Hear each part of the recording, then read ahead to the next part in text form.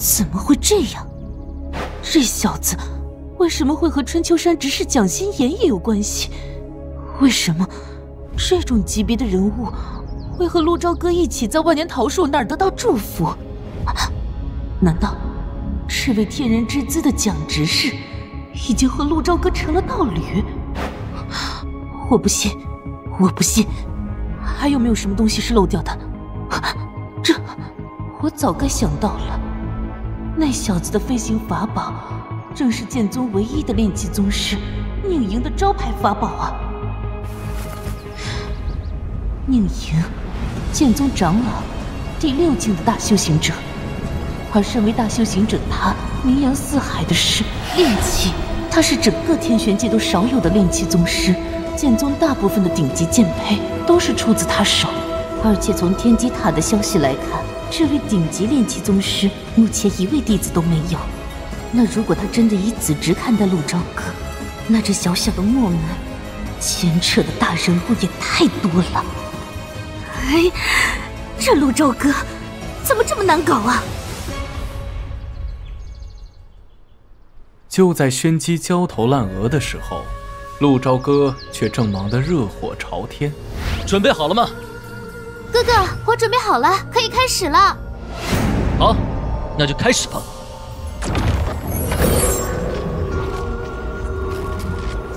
小梨子在阵法方面的天赋果然极佳，这2天只是纯粹的给他打打下手，竟然就真的完成了。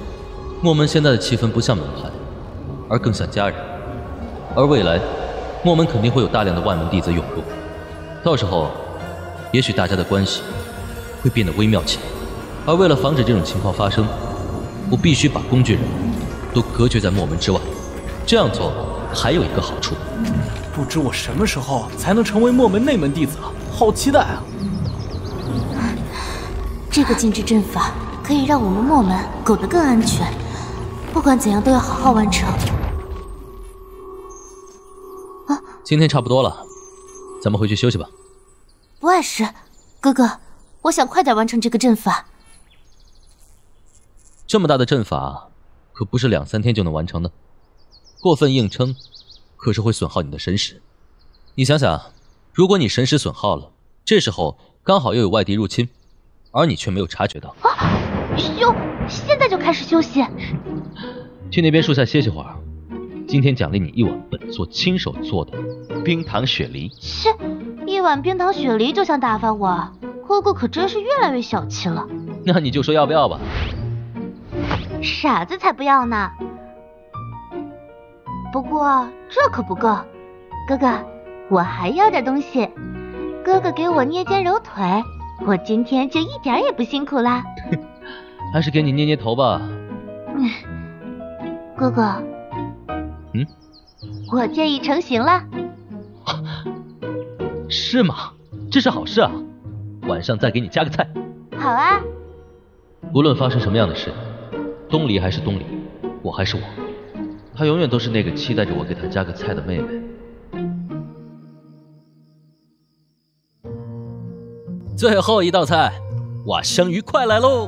掌门师伯做的菜还是这么棒，我今天要干3大碗。小秋，可是你已经吃了4碗了哎。我已经吃了这么多了吗？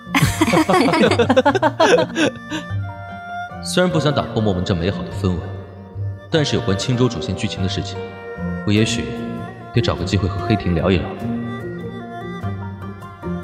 师兄，那这就交给你了哟。莫东方，今天你洗碗，黑婷，你跟我来。齐天大圣就是要从洗碗这种细节做起的。本座等会儿会取出一样东西，你用神识细心感受一下。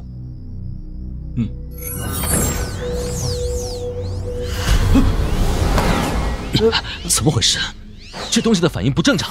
是否对黑婷使用魂玉碎片？可将其作为魂玉的容器使用，且具备一定的净化能力。这魂玉是冥王之间的关键道具，如果没有魂玉，那就没有青州主线。可黑婷为什么会拥有净化魂玉的能力？也许青州主线的进展真的与黑婷有关。看系统提示，这东西不会对黑庭产生妨害，也许还能带来点好处，试试看。闭眼静心。要是狗系统敢骗我，害了我唯一的弟子，那我也不介意把他给搞崩。这块碎片不是出自僵尸吗？公子为什么要对大师兄使用？